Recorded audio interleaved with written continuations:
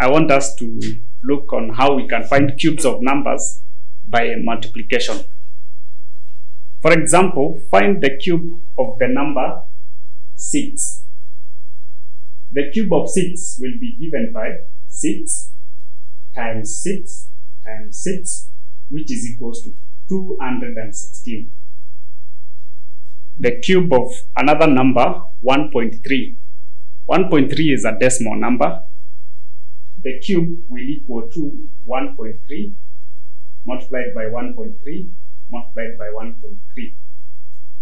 And 1.3 can be written as a fraction as 13 over 10.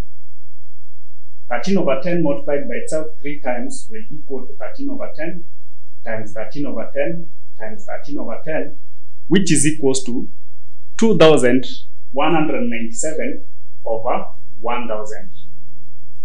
2,197 over 1,000 is equal to 2.197 as a decimal.